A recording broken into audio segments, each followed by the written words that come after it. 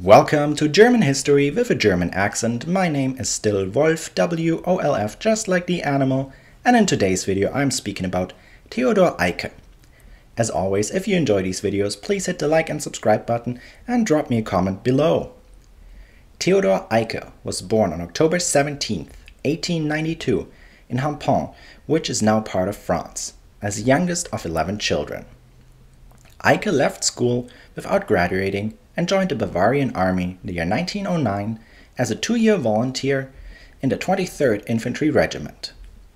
He remained in the army and filled an administrative position as an assistant paymaster in the military. Upon the outbreak of the First World War, Eicke served on the Western Theater. He participated in the battles of Ypres in the year 1914 and the following year. Eicke also participated in the Battle of Verdun the year 1916 as a member of the 2nd Bavarian Artillery Regiment on foot. He was decorated with the Iron Cross 2nd Class for his efforts during the First World War.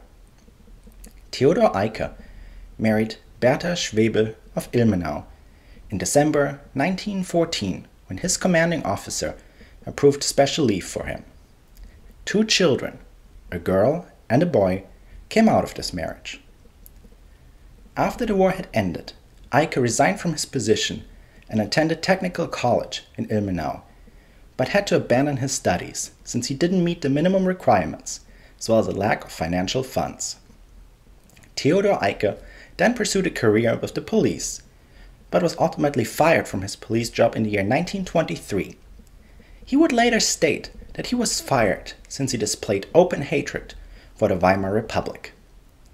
But since he didn't join the NSDAP and the SA until the year 1928 and the SS until 1930, it can be doubted that this was the real and only reason for what he was fired for.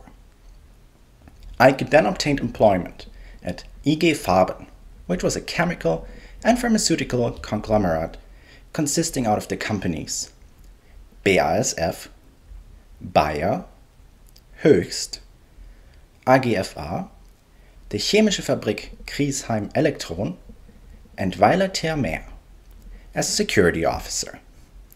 He was fired in 1932 after he had planned bomb attacks against political enemies of the Nazis.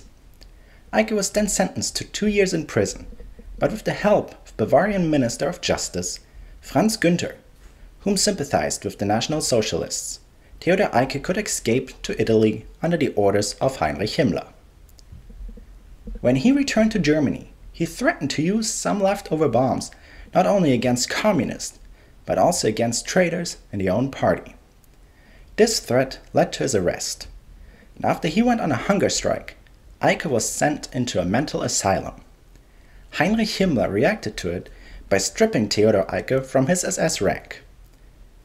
He, however, reinstated him and arranged his release after he had learned that Theodor Eicke was not mentally unstable. After his release, Theodor Eicke was appointed the commander of the concentration camp Dachau in June 1933, and he would then develop new systems for the concentration camps and become inspector of concentration camps in the following year. The SS units whom would guard concentration camps named SS Totenkopfverbände, or Death Head units. Under his reign, terror, torture, and murder continued, as well as forced labor was introduced. During the Night of the Long Knives, where Ernst Röhm and other high-ranking SA members were arrested and murdered, it was Theodor Eicke whom first gave Ernst Röhm the chance to commit suicide. And after the SA leader refused, Eicke shot him to death together with his adjutant, Michael Lippert. Since the year 1936, Theodor Eicke was holding the title of Führer der SS Totenkopfverbände, leader of the SS Deadhead units. Besides guarding the concentration camps, the Deadhead units were also trained in military combat. When the Wehrmacht invaded Poland and started the Second World War, SS Deadhead units operated in the occupied territories, where they participated in shooting prisoners, looting, and other war crimes. By October 1939, Theodor Eicke was given the task to organize the deadhead units into a full-on SS division. The SS Deadhead Division participated in the West Campaign when the German troops pushed the Allies towards Dunkirk. Members of the SS Deadhead Divisions committed the Le Paradise Massacre, where about 100 British prisoners of war were murdered. The SS Deadhead Division remained in France after the campaign was completed successfully. In June of 1941, Theodor Eicke participated in Operation Barbarossa with his SS Deadhead Division as part of Army Group North.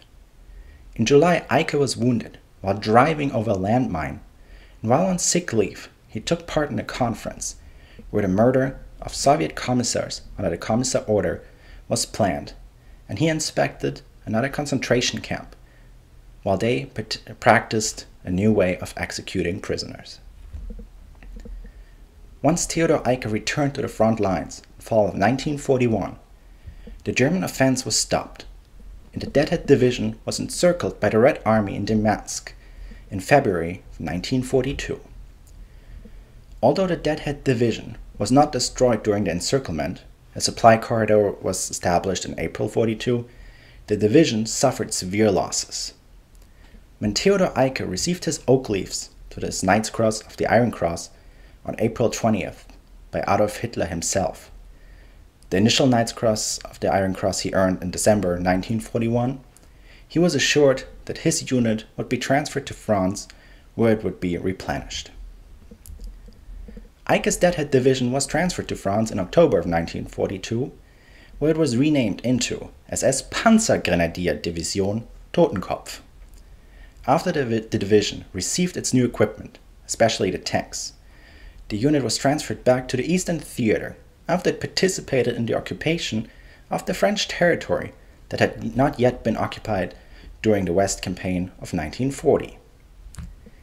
In early 1943, while the Deadhead Division participated in the offense in the southern Soviet Union, Theodor Eicke's Wiesler Storch was shot down by a Soviet anti-aircraft gun on February 26, 1943, south of Kharkov. The SS Obergruppenführer died at the age of 50. Thank you so much for watching.